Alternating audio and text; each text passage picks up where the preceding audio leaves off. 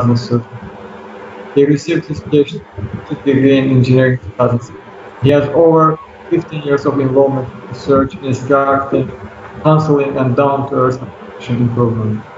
His exploration skill covers image processing, cooperative networks, electromagnetic fields, electronic devices, wireless networks, and medical electronics. At the present, Dr. Ananth is a member of over 130 professional bodies over the globe. He is a biographical world record holder of Marquis Who Is Who in the World, 32nd, 33rd, and 34th editions, for his exceptional commitment towards exploring the group from 2015 to 2017. He has conveyed guest lectures in reputed engineering colleges and reputed industries on different themes. And he has received awards for papers which has been considered as the best papers in different fields and different domains. Dr. Ananth, thank you again for joining us today, and the floor is yours. Thank you very much, Doctor, for your wonderful words and your a very lengthy description about me with regards to this webinar. Yes. Right. Just give me some 1 minute while I fix my camera. Okay, Doctor. Take your time. Okay. Is my screen visible to you? Yes, Doctor, it is visible. Okay.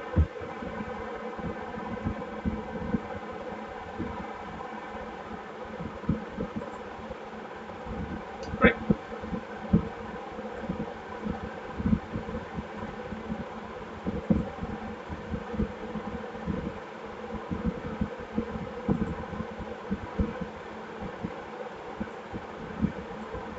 Okay, so very good day to everybody present here. So welcome you all for the one-day international webinar on importance of information security in the digital age.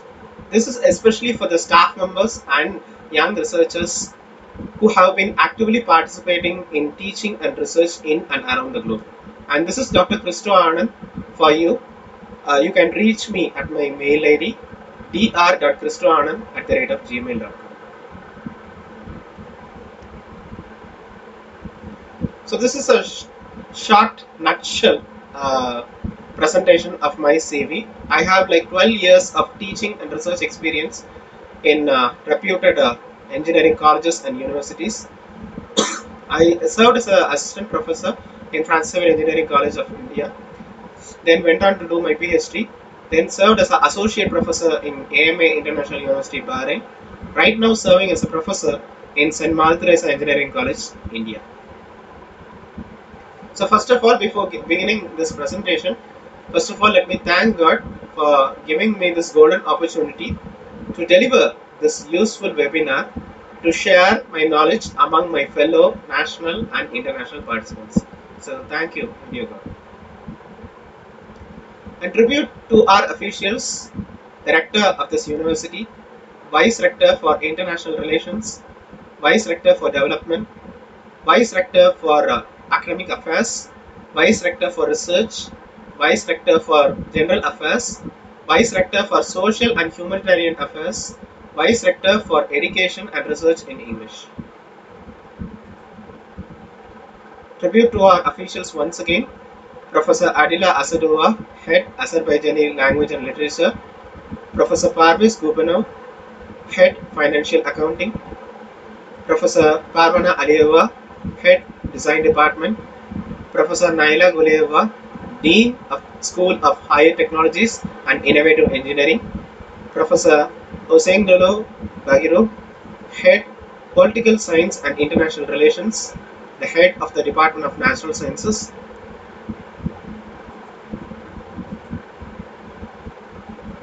Professor Afarin Abasova, Head Psychology and Sociology, Professor Tahira Aliyeva, Head English and Translation Department, Professor Rana Hajieva, Head Information Technologies, Professor Aga Miralam, Head Law Department, Professor Firuz Kubanov, Head Tourism and Sectoral Economics, Professor Ilham Salimov, Head of Mathematics and Physics Department, Professor Nurlan Nazirov, Head of the History Department, Professor Elmer Badalov, who's my friend and my well-wisher, Head of International Relations, Professor Dudana Rastamova, Head Mechanical Devices and Machines, Professor Minavar Abduleva, Head Philosophy Department, and Professor Rehan Hosenova, Vice President of Azerbaijan France Friendship Society.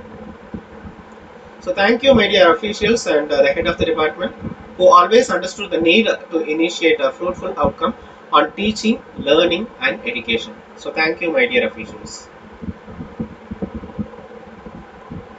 And thank you, my dear colleagues and fellow participants, who understood the necessity to support this useful webinar by your valuable presence. Without you, the event would not have been possible. And this is what we are going to see at a glance, because these are the topics which we are going to go in depth. First of all, we go with a short introduction. Next, we go into protecting information in digital countries. Then we understand the necessity of effective information security in libraries, how we can maintain them, and I'm going to bring you a nutshell of information security awareness (ISA) in developing countries in the digital age, and causes of cybercrime. Then we are going to go in depth with the factors which influence the information security awareness (ISA). Then we are going to understand how cybersecurity can be taken as a career choice. Next, cybersecurity is changing our lives every now and then. Cybercrimes in developing countries, the most common and the most famous one of them, ATM fraud. And I'm going to give you some of my 2022 cybersecurity predictions, which are nothing but the end of privacy laws, no more operating system to compromise, no more embedded password in IoT devices, future plans and policy recommendations, you go it by the Azerbaijani way, importance of technical events within the institution to achieve the mission, and finally a video which explains the future of cybersecurity 2030. So this is a short introduction about the information technology, what you have the cybersecurity. Of course, we have been enjoying a present digital era where there is a need to actually create information. You are going to collect the information. You are going to manage the digital information in database. You are going to collect and manipulate the digital information. You are going to store in memory devices, and you are going to share this information regardless of the time and space. So these processes are regularly involved in the present digital era. So in this era, you call the information to be a very, very economic, cost efficient source, or maybe a key factor in the modern production, so that its utilization is very important even for the individual, for the sole single human being, or maybe for the organization success. So information is very, very important tool even for the individual, or it can be for the organization, or it for the society, or it for the national, or it for the local, regional or international level. Information is power. I remember a movie where they have portrayed information as a vital power. For example, to give you personal bank loans or maybe personal home loans, these fraudsters, they try to get the information from you, like for example date of birth, or maybe your country national ID card, or maybe your address, your phone number, everything they try to get intact. And with the national ID card which they have, they get into the information. They try to get the money, or maybe they hack the money from your bank accounts through illegal access. So naturally you can say that information is power, so you have to keep it very carefully. So the importance of information cannot be overemphasized, because it is cut across different professions. For example, even with the colleges where you work for, even with the university where you work for, even maybe the company, maybe the industry, information security is of vital importance. There is actually a difference between the advanced countries and the developing countries about the information awareness. For example, in the advanced countries, now people get access to the technologies, but in developing countries, still people are not used to the technologies, or the awareness about information security or information technology is very less. So that's the reason you call information as a vital part. And protecting information in digital countries, you're going to discuss the concept and importance of information security in developing countries in the digital age. This is very important, information security awareness, because in developing countries this plays a vital role because it helps to identify the cybercrime in developing countries in the digital age. So when you are going to identify the cyber crimes, you have to actually go in touch with the challenges that is actually taking place and what are the solutions that can be recommended in order to preserve this information security in the forthcoming days. And effective information security or cyber security in the libraries.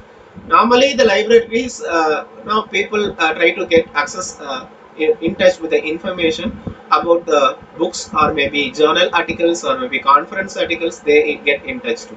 But it is very important, to preserve the information security, because this is the easiest way where a hacker can get in touch with the libraries. So staff assigned to the information security task should be aware of the technologies or the smart tools that are available in the libraries, and proper training of personnel is very important with regards to issues and procedures. Whether it may be privacy or maybe authentication or physical security or maybe soft security as well, the personnel should be trained enough so as to maintain the digital information. Not only security procedures, but the present and future physical security plans should be laid out well in advance for these measures, and data integrity measures should be carried out periodically, at least week-wise, so as to preserve the information security. And there should be levels of access to data or equipment and monitoring for different types of access. May it be a CCTV camera or maybe the information security that we try to store in this as a digital information. You have to maintain top level priority for maintaining the security. This is information security awareness in developing countries. I am not going to deal much about the the advanced countries, but it is very important, like a developing country like Azerbaijan, to really concentrate on the information security awareness, because there is a security threat in all the countries which should be adequately protected.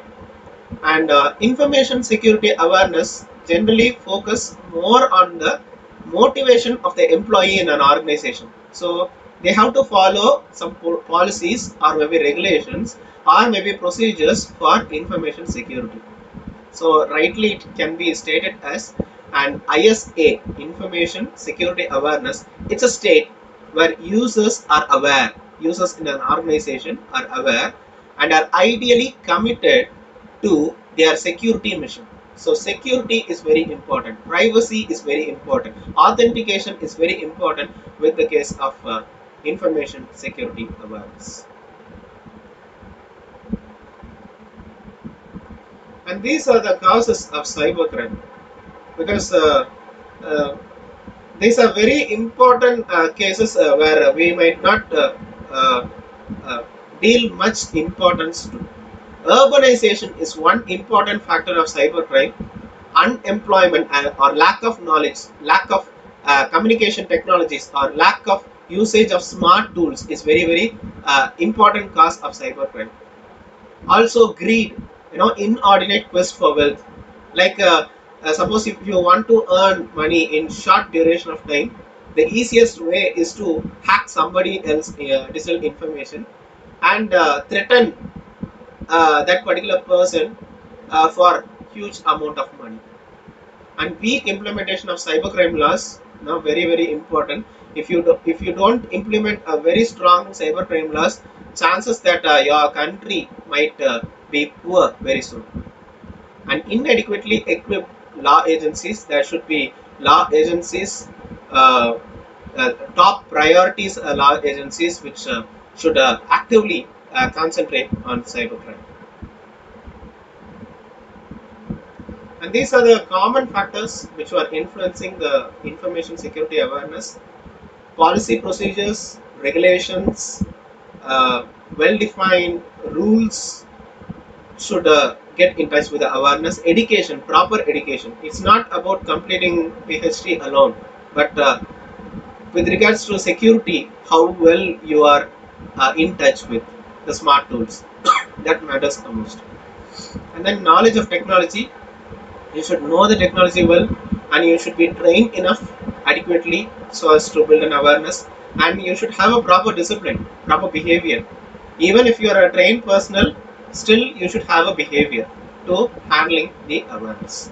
So these are the common factors which influence the information security awareness. Cybersecurity is slowly taking a career choice for many young entrepreneurs and young students and scientists even. Why we choose cybersecurity as a career choice? Because it has a limitless scope for growth. You cannot say cybersecurity is going to diminish within 2 or 3 years. There is digital information, there is cybersecurity. You are going to get in touch with the cybersecurity.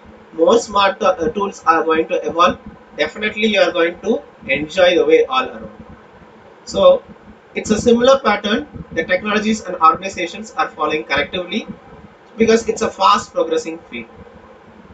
So with regards to cybersecurity, there are numerous opportunities and challenges which can help one truly grow together. And it's an impactful job.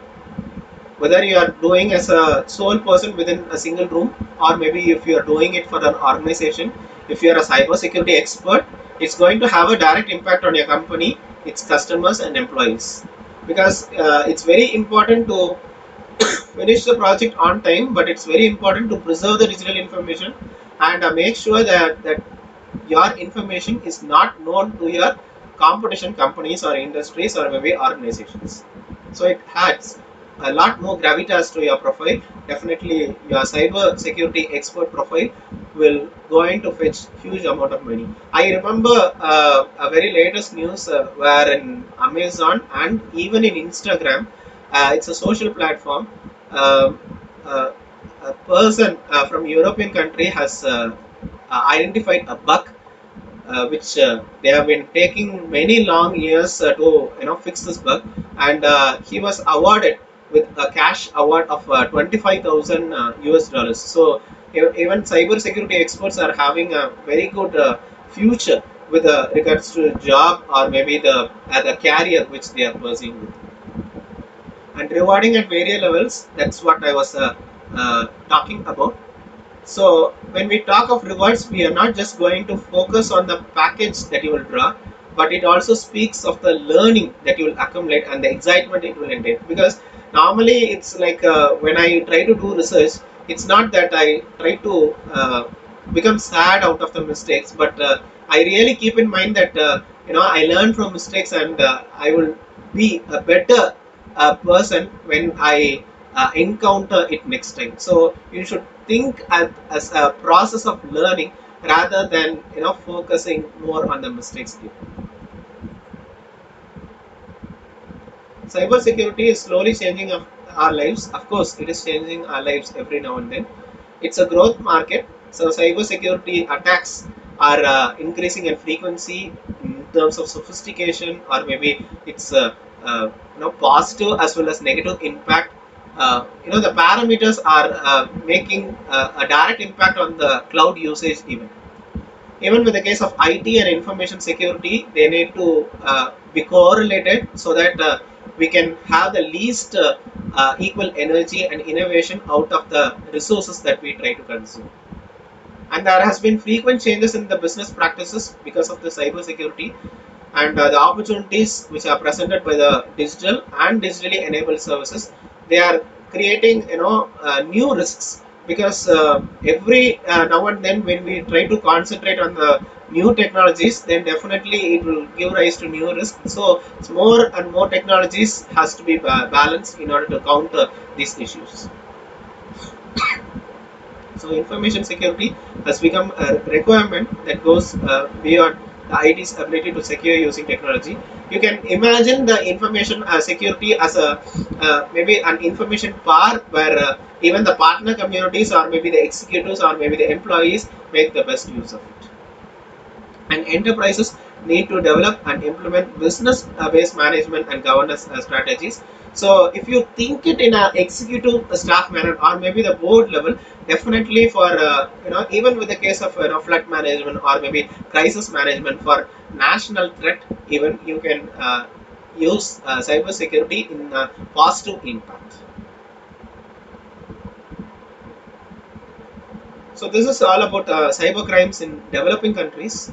So email scam. So email scam, actually we are this is most common, most prevalent nowadays. Like we get a mail from somebody, okay, like okay, your email has won $25,000, okay, or maybe something like okay, I have got some private information of you. So if you are going to make a Bitcoin payment, then I will release all the information. So this is something like an email scam, where if you try to click on a link, or maybe if you try to respond, definitely you are going to be the trap out of it.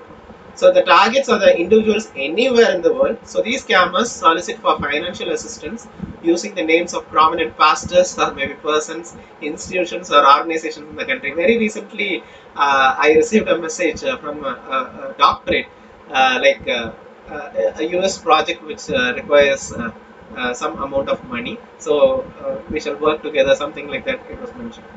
So they also use JSM to send deceptive text messages in order to lure the victims. And then cyber hacking. This has to do with unauthorized access to online accounts, computers, or technologies such as websites or networks by manipulating a code to crack.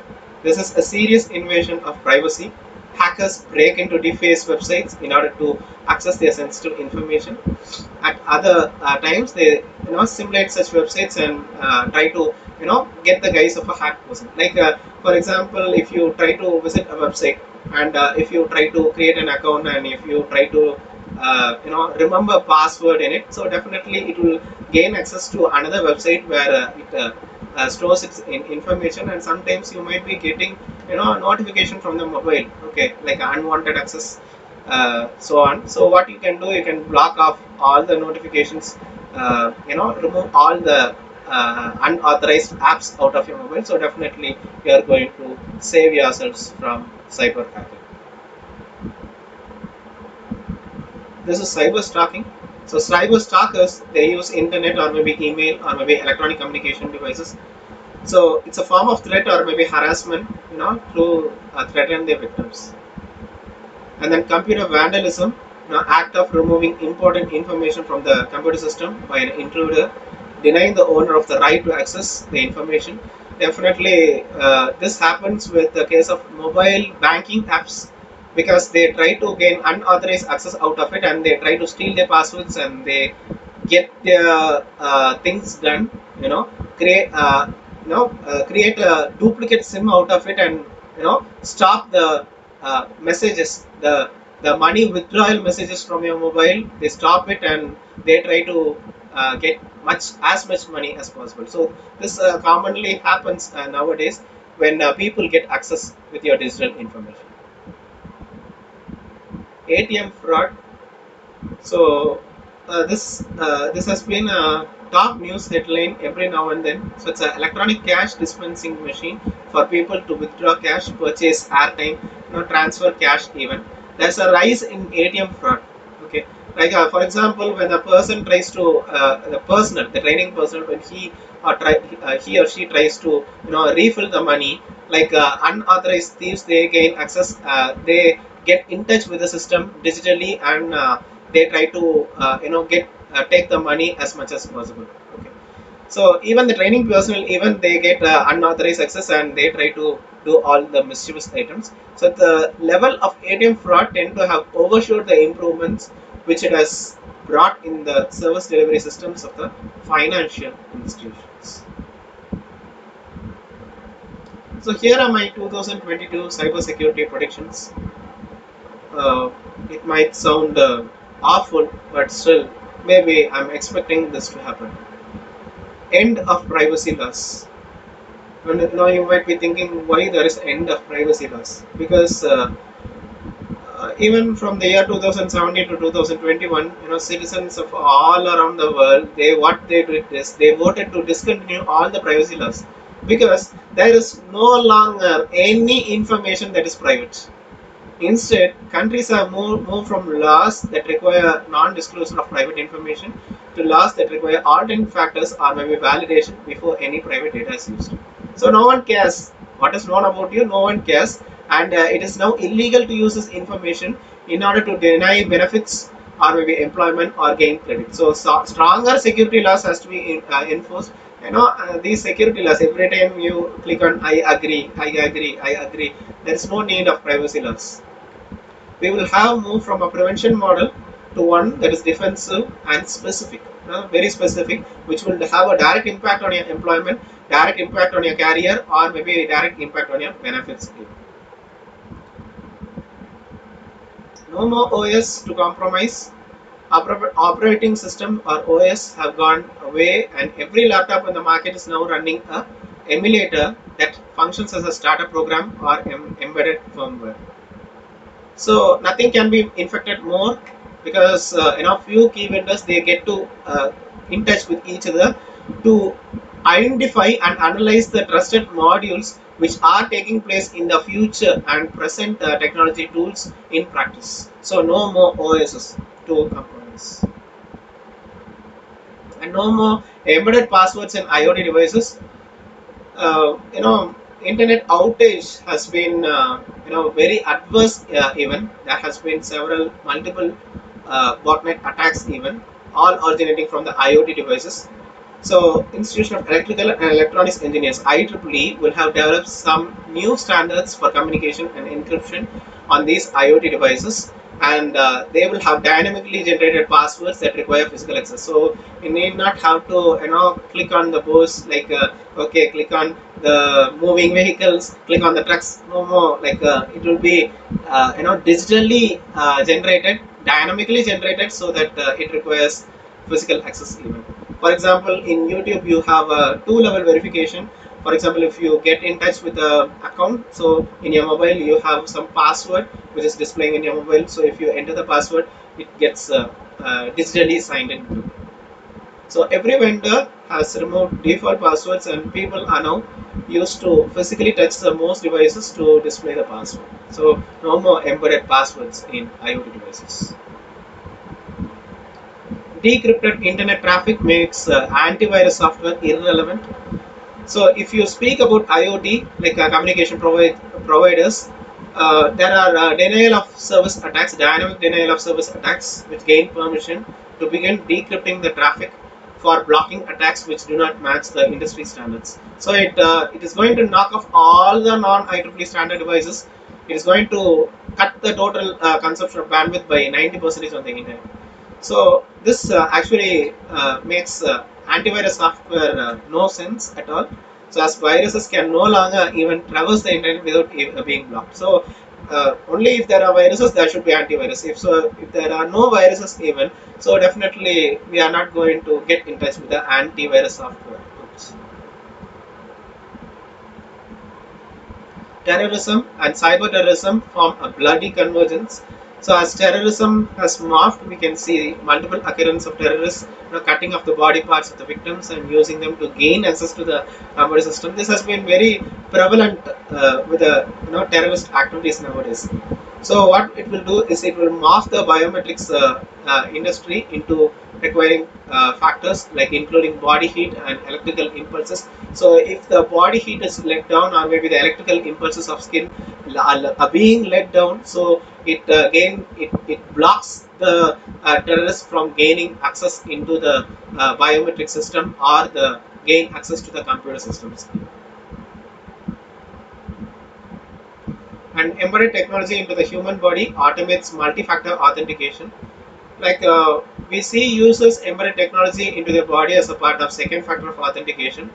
Whether our microchip is going to act on a certain heart rate, or maybe based on a GPS location, or maybe an apt or suitable temperature are being detected, so as to gain access or maybe privacy features or maybe authentication features that has to be physically present.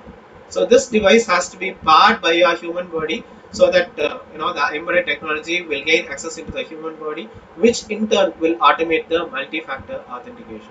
So you should not have a single level authentication. You should have at least 2 or maybe 3 level authentication, so as to enforce better security. And last but not the least, the hacked self-driving cars which lead to drive-through ransomware. So malicious software which are implanted in the autonomous vehicles is responsible for driving the people across the country.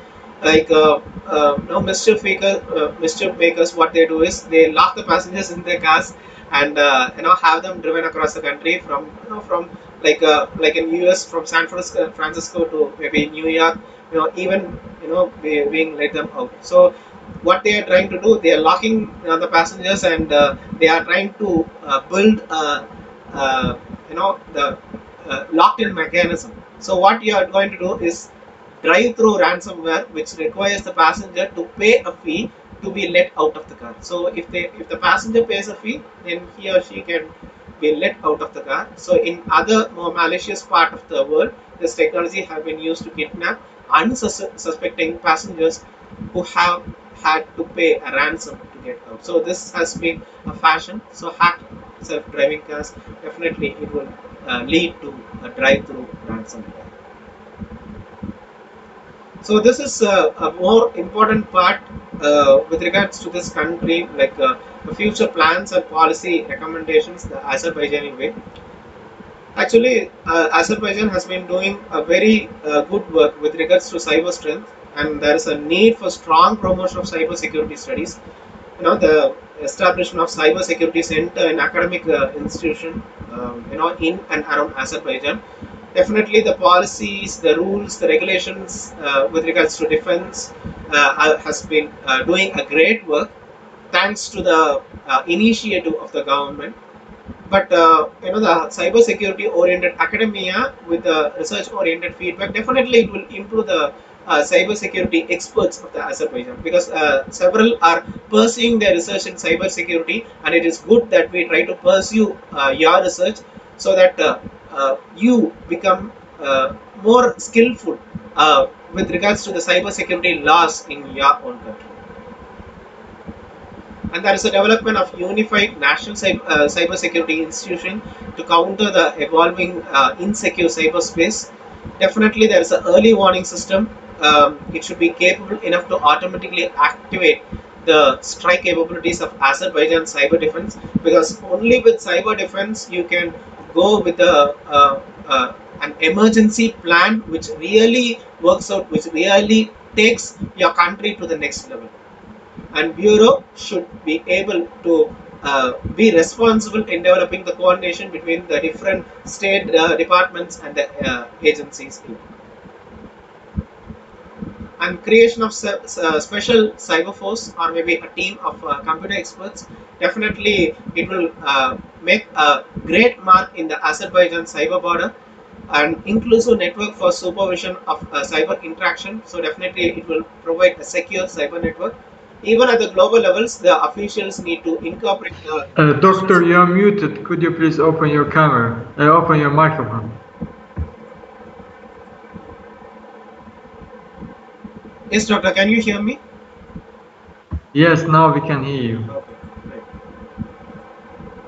So at even the global level, the officials of the country need to incorporate the national security with the international cyber security cooperation.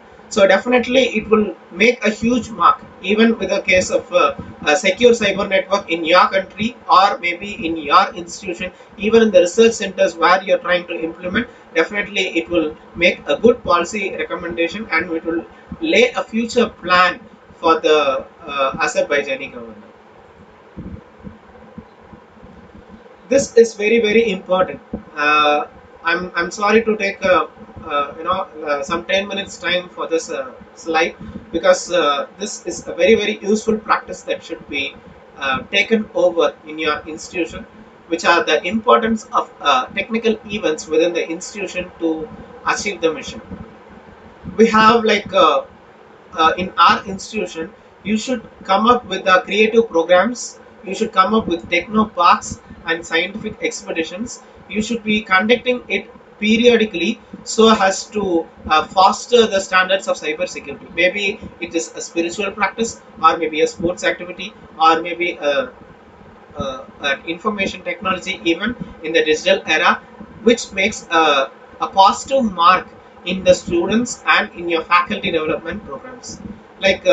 There should be startups or maybe even clubs, the institution you have been doing with several reunions or maybe clubs. You should come up with several startups in your organization, so that the students will have an attraction over it, and they might use it an idea to develop this as a model or maybe a prototype in the company or industry where they are going to work with. And definitely club are going to make a positive impact in the faculty career as well as the students career even. We can go for collaboration programs. I'm talking about the third point. This is collaboration programs. May it be a local program or maybe regional program or maybe national program or maybe international program. You should go with collaboration programs within the institution or between institutions, or maybe with the institutions in the foreign universities or colleges. So this is where you are going to make a positive impact, and definitely your institution is going to grow with regards to the level or maybe the standard. And most importantly, the MOU signing. In your university, you might have some reputation, you might have some the quality assurance even. But the thing is that your university should be locally, regionally, nationally and internationally accredited even. For example, National Board of Accreditation, NBA. We have Accreditation Board of Engineering and Technology, ABET. So we should go for higher level accreditation societies or maybe standards, so that our university gets universally accredited, so as to gain admission for national and international students. After each trimester or maybe after each semester, you should ensure quality assurance is being done periodically. For example, after your test 1 or maybe test 2 or maybe after test 3, quality assurance should be assured every now and then, so that you meet up to the standards. And there should be webinars such as these. There should be faculty development programs. There should be refreshment courses before the start of each semester, or between the semester, or maybe at the end of the semester. There should be workshops on maybe the tools which you are going to use in your courses, on the topics which you are going to practice. So these activities, definitely it will make a positive impact on your research, or maybe the topic of interest of the students, which they aspire to get placed in a dream company or organization. Also, there should be conferences, journals even, patents, newspaper articles even.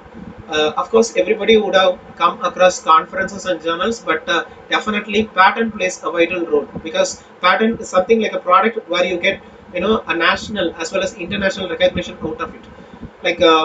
For example, I have 8 patents to my credit, all of which have been internationally granted with patent number. So the same case, we have to collaborate, and we should come up with new innovative ideas, products and patents for our future growth and for the upliftment of the student community. We should also publish research articles in newspaper articles and magazine articles even, so that our university where we are working, definitely it will gain attraction, definitely it will make a positive impact in the society where we are living. And next, I am going to get in touch with the community engagement activities. For example, if you are experiencing Ramadan, then you can go with the Ramadan giveaway function, where you try to sponsor a lunch for your faculty members or maybe students even. So like the students and faculty members, they try to purchase from you, and whatever the money you get, you give it to the poor, you give it to the needy, you give it to the poor people in Azerbaijan. So this will definitely make a huge impact in the society or the community where you are living with. So definitely in the New Year functions even, you can do such activities. For example, if you have a beach, you can go for beach cleaning in the weekends. Definitely it will make a huge impact. For example, you collect the torn clothes or maybe used clothes even, so you can give it to the needy people. Definitely it's going to add up in the community engagement activity. But I am talking about a community engagement activity that has to be enhanced to the international standards. For example, you go to New Zealand, you go to USA, or maybe you go to London and get in touch with the community engagement activity for over a month, and definitely it will broaden our minds in the university where we are working with. And next one is the benchmarking, curriculum enhancement through local, regional, national, and international benchmarking. Of course, our students are industry specific, or maybe our students are dreaming about their jobs in the future market of the government. For example, the industry is more specific with regards to one particular research area or one particular topic. Our university should be capable enough to provide the subjects in our curriculum. So we should match with the local, regional, national, and international benchmarking with the national and international universities, and we should frame the syllabus and curriculum in such a way it meets the industry specific needs and regulations. And there should be program industry advisory panel even to constantly evaluate our curriculum as well as the syllabus procedures. The last but not the least, we have the open-ended projects and research grants. Like what I would suggest is, after each trimester or maybe after each semester, the student is expected to do a simple project out of it. So we are going to give out of box project after the completion of the before the completion of the exams. We are going to give an open-ended project. So the student is going to make a prototype or model out of it, and definitely it will kindle the minds to take part in a national level competition or maybe an international level IEEE robotics competition even. Definitely it will make them think in a more practical point of view. Also, with the faculty members, we can concentrate on the research grants. We can go with the the national level and international level collaborations for getting research grants from the funding agencies. If we are getting patents, more and more national and international patents, more research papers in the relevant field, more conference articles, definitely the chances of getting research grants for our institution is much higher.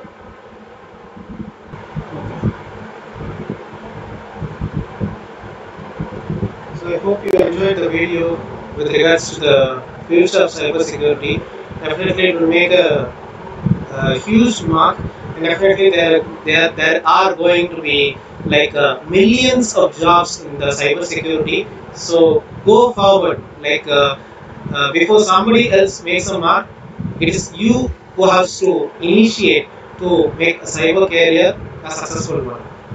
So for this case, I want to make sure that I suggest that you build your own website soon, because only if you have a own website, or maybe have good patents, or maybe good research publications, you can commercially master the technical researchers. You can collaborate with the researchers. Definitely you can gather research grants in the information security field where you are going to pursue. So I have mine. It is www.christoananth.com. So I would suggest that you build your website soon. And this is my small suggestion to everybody. Don't expect others to do all the work. Say to yourself, I have to initiate. I am responsible for all my duties and responsibilities, and I am the sole one, and I have to give promotion wherever it is needed. So tell to yourself, I am responsible. and this is one of the most famous image, popular image. Normally, I would get this in mind whenever I'm in trouble. Never ever give up at any point in your life. Even if a crane catches you, you know, catch hold of the neck so that the crane cannot swallow you. And thank you for your patience. Let's start working from this time onwards. And I thank the management for giving me a very useful opportunity, a very wonderful opportunity to explain the importance of information security, cyber security in the digital era. Thank you, Mohammed. Thank you very much, Dr. Ananth, for a very interesting and comprehensive presentation. And I believe it was interesting for all of our faculty members and students.